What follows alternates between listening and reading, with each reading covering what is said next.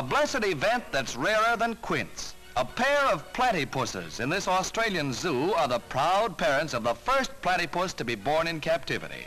Hardly fish or fowl, and a cross of anything you can name, the platypus is truly one of nature's hurry-up jobs. Papa platypus has a foot like a duck, but that has nothing to do with this baby platypus who doesn't give a platypus's bill about the interest she's caused.